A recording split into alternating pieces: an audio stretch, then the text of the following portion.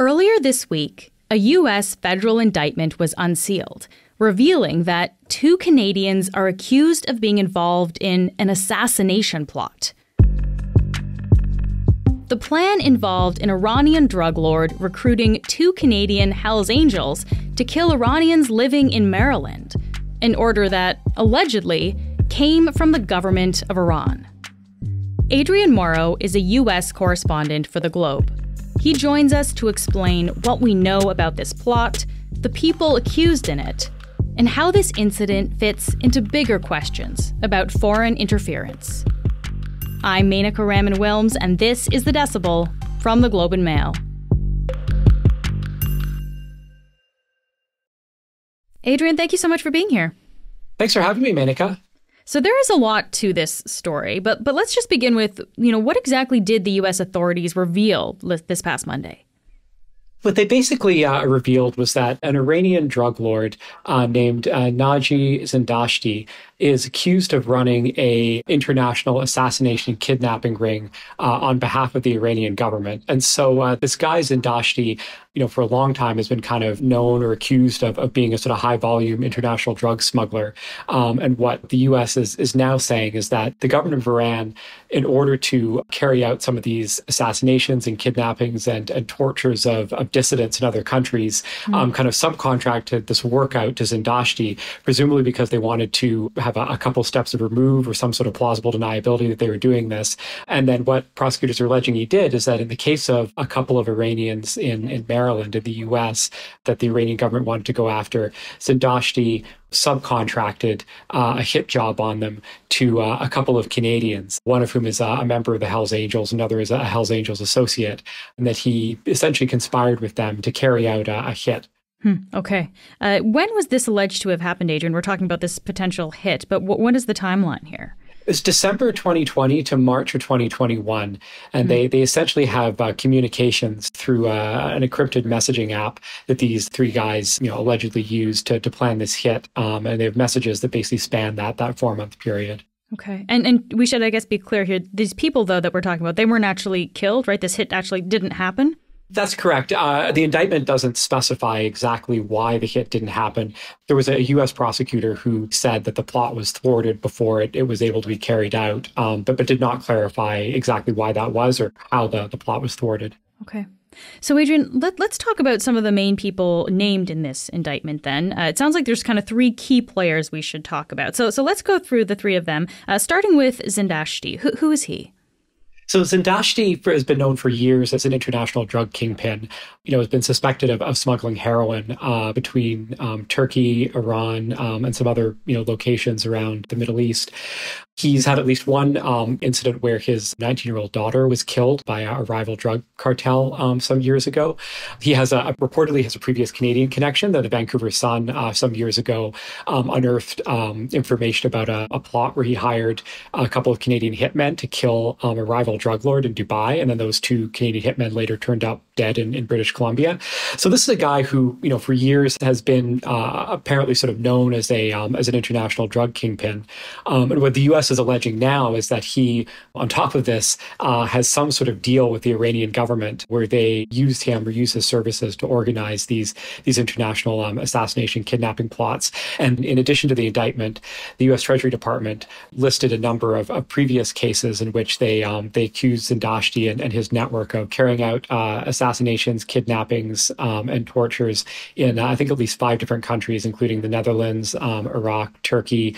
They say that Zindashti has been connected to, or that his network has been connected to at least one previous murder in Canada. They don't say what that murder was. And so it's unclear whether that's a reference to the Vancouver Sun's reporting that he had hired these Canadian hitmen who later turned up dead, or whether he actually carried out some sort of political assassination in Canada on behalf of the Iranian government, which, if true, would be absolutely explosive. But I asked the Treasury Department who made that allegation the other day, and they never replied. Okay. And so it sounds like then he was actually subcontracting out stuff to these 2 Canadians. So who are they and what do we know about them? Yeah, so the first person that Zindashti is accused of speaking with There's a guy named Damian Ryan, who is a full-patch member of the Hells Angels and has a lengthy history of criminal accusations in Canada. He's originally from Vancouver, later relocated to Ontario. He's believed to be a full-patch member of a Hells Angels chapter in Ontario, as well as one in Greece. And he's also, police have said previously that he's a member of the Wolf Pack, which is a sort of criminal alliance between a number of different Canadian organized crime figures implicated in trafficking drugs from Mexico to Canada. Mr. Ryan himself was accused in 2022 of being part of a large international drug smuggling ring that was trafficking fentanyl, cocaine, and methamphetamine between Colombia, Mexico, Canada, with connections to Greece as well. He was charged a second time in 2023 after police raided his house in Ottawa and allegedly found dozens of illegal guns. So he's currently in pretrial custody in Manitoba, waiting to go on trial over a bevy of basically organized crime, drug smuggling and illegal gun charges in Canada. Yeah, and then the second Canadian is someone named Pearson. Who is he? Adam Pearson is believed to be an associate of the Hells Angels. And he killed a guy in Alberta, in Grand Prairie, Alberta, in 2019, fled from police, and was illegally living in Minneapolis for a period of time, including when he was allegedly contracted by Damian Ryan to be involved in this murder plot in Maryland. He was subsequently tracked down by the FBI and arrested in Minneapolis. He was extradited to Canada, and he pleaded guilty last year to manslaughter, and he's currently serving an 8-year prison sentence in Alberta.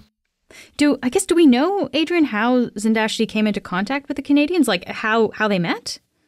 Not clear. I mean, you can see overlaps in what Mr. Zindashti was doing as a drug lord, and what Mr. Ryan is accused of having done. They're both accused of having run these kind of large international drug trafficking networks. Mr. Ryan has a connection to Greece and lived there for a period of time, which is obviously not very far from Turkey, where Mr. Zindashti has been based in the past.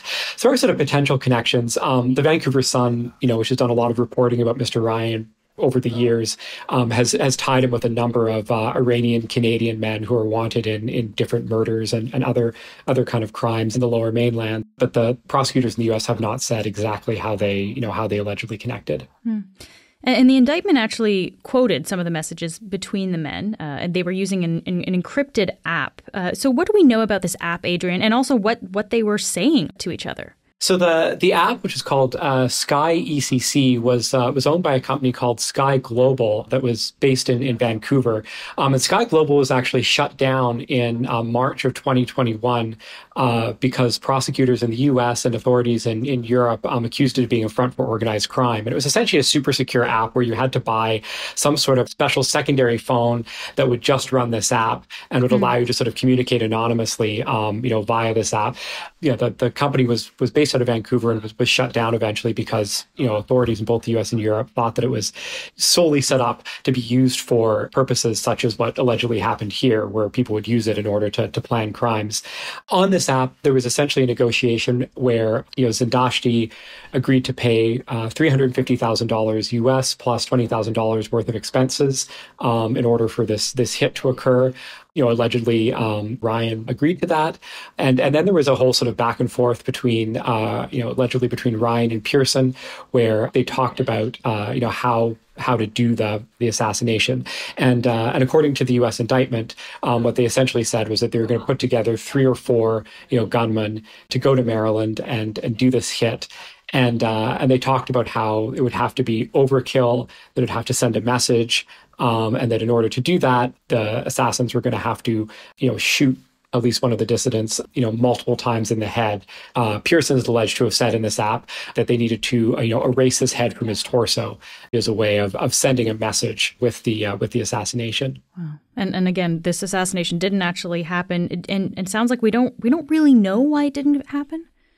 Yeah, that's correct. One prosecutor did say the other day that it was thwarted somehow before it was carried out. A couple of possibilities, if you read between the lines. One is that, Sky Global, which hosted this app that was allegedly being used to plan the hit, was shut down in March 2021, around the same time that the timeline ends in the indictment. So that could be just an indication that all of the police evidence in this comes from this app, and that once the app was shut down, the police had no further visibility into what the communications were. It could very well be that in the app getting shut down, in U.S. prosecutors laying charges against the CEO of Sky Global, they got access to what was being said, on this network, and that was sort of what led them to foil this alleged plot. Also we know that Pearson was arrested by the FBI on an outstanding warrant from Canada while he was living illegally in Minneapolis. So it's also possible that police kind of came into the plot that way by arresting him and then discovering other information that led them to uncover what was allegedly happening here. Mm-hmm. We don't know for certain, but those seem to be a couple of possibilities. Yeah. But I guess help me understand here, Adrian, because, the two Canadian men that we were talking about, they're both in prison right now. Zindashti is in Iran. So I guess tangibly, what does this indictment actually mean? Highly unlikely that Zindashti is going to actually be put on trial by the U.S. over this, unless he does something like transits through a country that has an extradition treaty like with the U.S. and somebody is able to sort of track him down that way. As long as he stays in Iran and as long as Iran continues to have a government that's, completely hostile to the United States, it's very unlikely that he would face extradition from Iran. In the case of Ryan and Pearson, because they're both in the Canadian justice system, Canada and the U.S. have an extradition treaty which gets used frequently. Currently, both Ryan and Pearson are before the Canadian legal system. Pearson in prison in Alberta, and Ryan in pretrial custody in Manitoba. What will essentially have to happen is that those two will have to finish up their dealings with the Canadian legal system, and then at that point, they could face extradition to the U.S. to be tried here. So in the case of Pearson, that would mean once he finishes his 8-year prison sentence in Alberta, he could then be extradited to the U.S. In the case of Ryan, he'll have to finish his trials in Manitoba and Ontario, and then if he's acquitted, would potentially face extradition then, or if he's convicted, would serve his sentence in Canada first, and then could potentially be extradited to the U.S. So it could be a few years before there's any trial, here in the States, but we don't know at this point, exactly when that'll be or how long that'll take. We'll be back in a minute.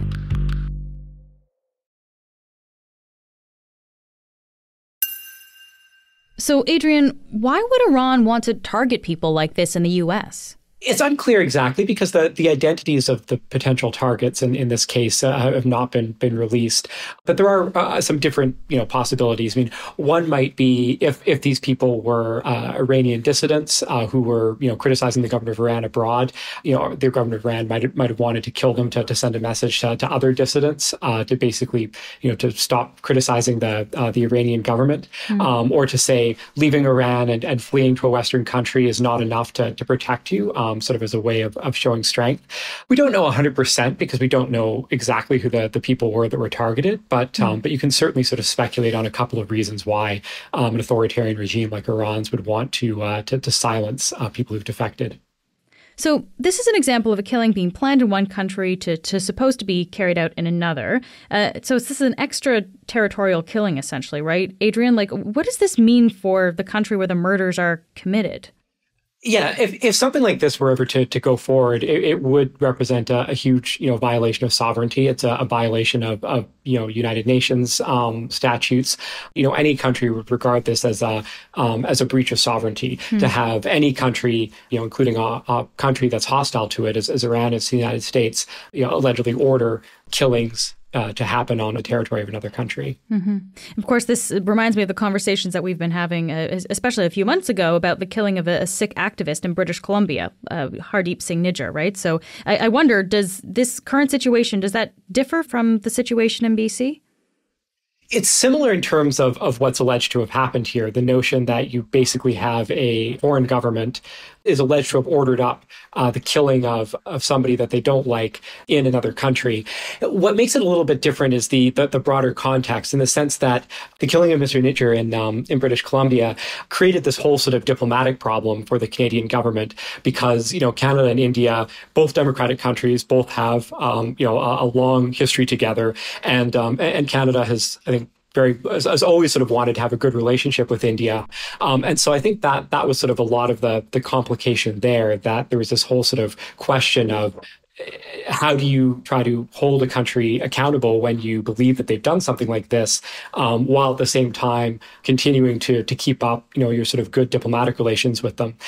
In some ways with Iran, it's actually less complicated because the U.S. and Iran have no relationship. I mean, it's very clear that Iran is run by a theocratic authoritarian government, that has no real relationship with the United States, and which the U.S. has long seen as an enemy, and vice versa. And so in a sense, there isn't really anything to kind of be compromised here.